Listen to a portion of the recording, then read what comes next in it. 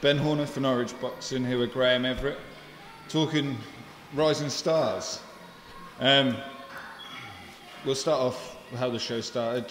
You'll see Craig Poxton in an exhibition with Ryan Walsh. Unfortunately, Craig's opponent pulled out. Can you let us know a bit more on that? Or? We received the message on Friday morning that James Quinn has pulled out off Joe Pennington. It's you've got no chance of getting somebody at that weight. So obviously the cut-off point was for a foreigner to come in. So we racked our brains, spoke to Ryan. Ryan was happy to help the show. The rest is history, and they put on a tremendous exhibition, which I think everybody enjoyed. Good experience for Craig as well. It's probably as good as a fight for for some people. He's in with a British champion, which he needs that. Sold a lot of tickets, and it's good. It's good. It was good as far as exhibitions go. It was very, very good. I have seen some awful ones in the past, but that was a real quality little show, six rounder. Obviously, looking forward for Craig. Last time speaking to you, we found out that he's got an English title shot in the new year. Yeah. Is there any more on that? It looks like the end of February. I spoke to Steffi Bull this week. Andy Townend is fighting tonight in Doncaster, so fingers crossed he'll come through that and everything, which I'm sure he will, and then that will be all systems go for the end of February. Obviously, the next fight on the card was two of our own, Billy Boy Bird and Dwayne Green.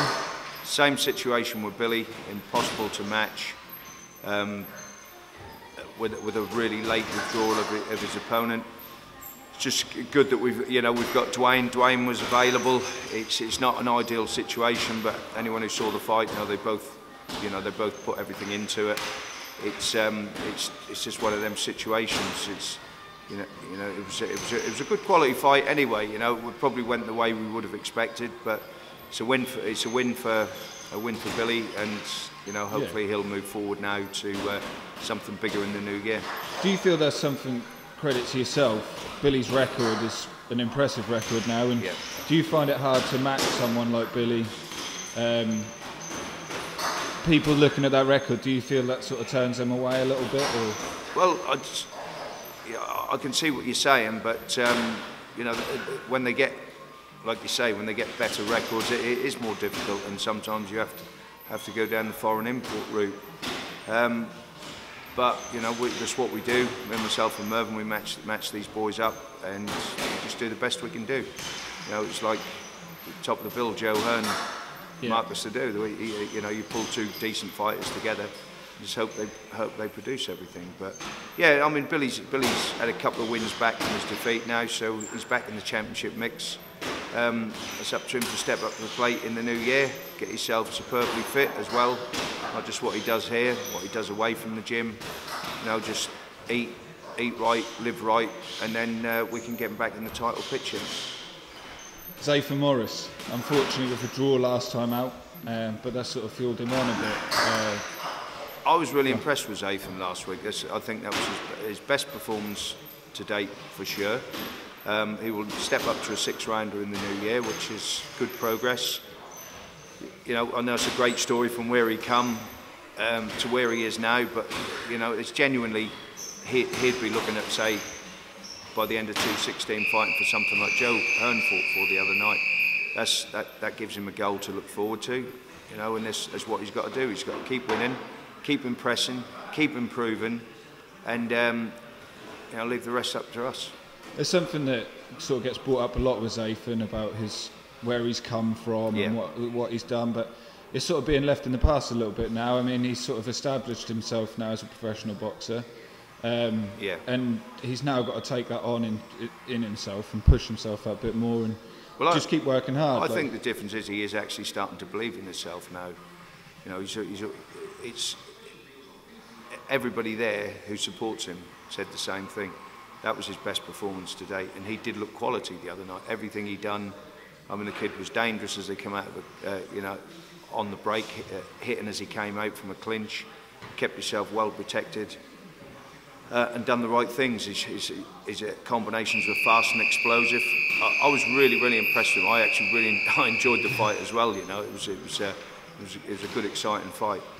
Sam Sexton, it's the second fight back now after a long layoff.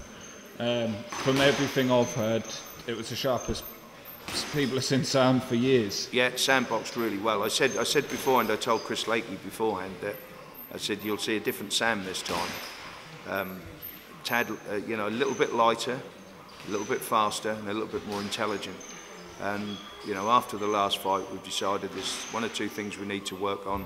Spending more time in the gym now, which is the only way I can work on things, myself and John. You know, he needs to be in here for us to work on things. We've been working on his body attacks, which I think he showed the other night. He's punched really well downstairs, and he just showed good intelligence, and that's what we expect from a championship fighter. We'll probably do with another one of them before he gets right back in the mix, but if the right opportunity comes up, we're ready. 2 good warm-ups, 12 hard rounds. You know, and the first 6 he had were really hard, but you know, with the Polish kid, yeah, really, I'm pleased with Sam. On to Joe, the Hitman Hearn, as we keep calling him. Yeah. I mean, last time out, his opponent was as tough as could be. Yeah. And so was this one. Again, yeah. Yeah. So, well, I knew he was good. He had probably 7 weeks to get ready for this. He normally boxes up at super middleweight, Marcus does, but he made light middleweight the day before weigh-in. Very good, determined fighter. You know, I got told that, which makes a good fight anyway. I mean, the thing is with Joe, he might be slightly fast-tracked, but he learnt a lot in that fight the other night. He had 2 cuts. You know, he dropped someone, they recovered. He dropped someone again, they recovered. And the other fella met him forehead to forehead. It was a rough, tough fight, and that was worth the entrance fee on its own. That fight, tremendous fight, absolutely tremendous. But myself and Russell Smith have spoke about him, and he's banned from the gym for 2 weeks. Nice complete rest, freshen up, ready for the next show, and then hopefully I'm pretty sure we'll have a show in Essex before the summer. Talking about Joe, like the fast tracking, do we, after this fight, do we see sort of what 2016? Well, I think ideally we maybe get him another 6-rounder, and then another title fight of some description. Then we'll look for a Southern area or something on them lines.